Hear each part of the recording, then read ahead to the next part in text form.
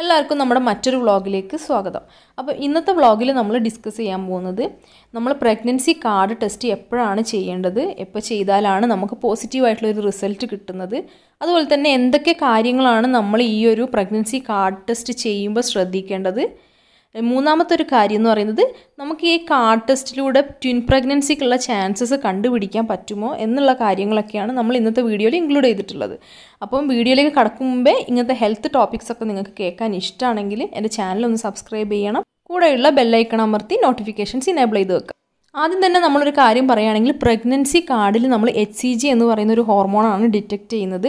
നമ്മുടെ യൂറിനിൽ ഈ HCG hormone ഉണ്ടാകുമ്പോഴാണ് നമുക്ക് പ്രഗ്നൻസി കാർഡിൽ പോസിറ്റീവായിട്ടുള്ള റിസൾട്ട് കിട്ടുന്നത്. അപ്പോൾ നമ്മുടെ ബോഡിയിൽ ഒരു സ്പേമും എഗ്ഗും ഫെർട്ടിലൈസ് ചെയ്ത് അത് യൂട്രസിൽ ഇംപ്ലാന്റ് ചെയ്ത് വരാൻ തന്നെ 4-5 ദിവസം എടുക്കും. ഈ യൂട്രസിൽ ഇംപ്ലാന്റ് ചെയ്ത് ഫെർട്ടിലൈസ്ഡ് ആയിട്ടുള്ളൊരു സംഭവമാണ് നമുക്ക് പിന്നീട് വേരുറച്ച് ഹോർമോൺസൊക്കെ പ്രൊഡ്യൂസ് ചെയ്യാൻ തുടങ്ങുള്ളൂ. അപ്പോൾ ഈ ഹോർമോൺസൊക്കെ നമുക്ക് യൂറിനിൽ വന്ന് തുടങ്ങാൻ ഏകദേശം ഒരു 14-15 ദിവസം എടുക്കും. അപ്പോൾ നമുക്ക് ഫെർട്ടിലൈസേഷൻ എപ്പോഴാണ് നടക്കുന്നതെന്ന് അറിയാത്തത് കൊണ്ട് നമ്മൾ എന്തായാലും ഒരു പീരിയഡ് ഡേറ്റ് വരെ നമ്മൾ ഈ ഒരു ടെസ്റ്റ് ചെയ്യാൻ കാത്തിരിക്കേണ്ടതാണ്. എന്നാലേ നമുക്ക് നല്ലൊരു കറക്റ്റായിട്ടുള്ള ഒരു ടെസ്റ്റ് റിസൾട്ട് കിട്ടുകയുള്ളൂ. ചില ആളുകൾക്ക് 2 days ബിഫോർ പീരിയഡ്സൊക്കെ റിസൾട്ടൊക്കെ കിട്ടാറുണ്ട്. എന്നാലും നമ്മുടെ ഒരു ആക്യുറേറ്റ് റിസൾട്ട്സ് കിട്ടാൻ നമ്മൾ എന്തായാലും പീരിയഡ് ഡേറ്റ് വരെ എന്തായാലും വെയിറ്റ് ചെയ്യേണ്ടതാണ്. ടെസ്റ്റ് ചെയ്യുമ്പോൾ പ്രത്യേകം ശ്രദ്ധിക്കേണ്ട കാര്യം നമ്മുടെ പാക്കറ്റിൻ്റെ മുകളിൽ എത്ര മിനിറ്റിൻ്റെ ഉള്ളിലാണോ നമ്മളോട് റിസൾട്ട് റീഡ് ചെയ്യാൻ പറഞ്ഞിട്ടുള്ളത് അതിൻ്റെ ഉള്ളിൽ തന്നെ നമ്മൾ റിസൾട്ട് റീഡ് ചെയ്യുക. അത് കഴിഞ്ഞിട്ടുള്ള റിസൾട്ട്സൊക്കെ ഇൻവാലിഡ് ആയിട്ടാണ് കണക്കാക്കുക. ഈ ടെസ്റ്റ് റിസൾട്ട് 2 ലൈനാണെങ്കിൽ നമുക്ക് പോസിറ്റീവായിട്ടുള്ളൊരു റിസൾട്ടാണ്. ഇനി അഥവാ ഒരു ലൈനാണ്, അത് C എന്ന് എഴുതിയതിൻ്റെ ഭാഗത്താണെങ്കിൽ നമുക്ക് നെഗറ്റീവ് റിസൾട്ടാണ്. അതുപോലെ തന്നെ T എന്ന് എഴുതിയതിൻ്റെ ഭാഗത്താണ് ഒരു ലൈനെങ്കിൽ ഇൻവാലിഡ് ആയിട്ടുള്ളൊരു ടെസ്റ്റാണ്. അതുപോലെ തന്നെ എവിടെയും ഒരു ലൈനും കാണുന്നില്ലെങ്കിലും ഇൻവാലിഡ് ആണ്. അപ്പോൾ നമ്മൾ വേറൊരു ഡിവൈസ് വെച്ചിട്ട് വീണ്ടും ടെസ്റ്റ് റിപ്പീറ്റ് ചെയ്യേണ്ടതാണ്. രണ്ടാമത്തെ നമ്മൾ ശ്രദ്ധിക്കേണ്ട ഒരു കാര്യം എന്ന് പറഞ്ഞു കഴിഞ്ഞാൽ നമ്മളെപ്പോഴും സാമ്പിൾ പോർട്ടിൽ മാത്രം യൂറിൻ ഇട്ട് കൊടുക്കുക. അല്ലാണ്ട് ആ ഒരു ടെസ്റ്റ് റിസൾട്ട് കിട്ടുന്ന ആ ഒരു വിൻഡോയിൽ ഒരിക്കലും യൂറിൻ തട്ടാൻ പാടില്ല. അതുപോലെ തന്നെ 2 or 3 ഡ്രോപ്സ് ആണ് നമ്മൾ ഇറ്റിച്ച് കൊടുക്കേണ്ടത്. പിന്നെ മോർണിംഗ് സാമ്പിൾ എടുക്കുന്നതിനാണ് നല്ലത്. കാരണം മോർണിംഗ് സാമ്പിൾ ആകുമ്പം കൂടുതൽ ഹോർമോൺ ലെവൽ കൂടുതലായിരിക്കും. അല്ലെങ്കിൽ മോർണിംഗ് സാമ്പിൾ ഇല്ലെങ്കിൽ 4-5 മണിക്കൂർ നമ്മൾ വെള്ളമൊന്നും കുടിക്കാതെ വെയിറ്റ് ചെയ്തിട്ട് എടുക്കുന്ന യൂറിൻ സാമ്പിളിൽ നമുക്ക് നല്ലൊരു റിസൾട്ട് കിട്ടാനുള്ള ചാൻസസ് ഉണ്ട്. ഇനി റിസൾട്ട് റീഡ് ചെയ്യുമ്പോൾ നമ്മൾ ശ്രദ്ധിക്കേണ്ട ഒരു കാര്യം, നമ്മുടെ പാക്കറ്റിൽ എത്ര മിനിറ്റിൻ്റെ ഉള്ളിലാണോ റിസൾട്ട് റീഡ് ചെയ്യാൻ പറഞ്ഞിട്ടുള്ളത് ആ ഒരു ടൈമിൻ്റെ ഉള്ളിലുള്ള റിസൾട്ട് മാത്രമേ കറക്റ്റായിട്ട് കണക്കാക്കാൻ പറ്റുള്ളൂ. ചില ആളുകൾക്ക് 5 മിനിറ്റ് കഴിഞ്ഞ് 15 മിനിറ്റിൻ്റെ ഉള്ളിലൊക്കെ ആയിരിക്കും പോസിറ്റീവായിട്ടുള്ള റിസൾട്ട് കിട്ടുക.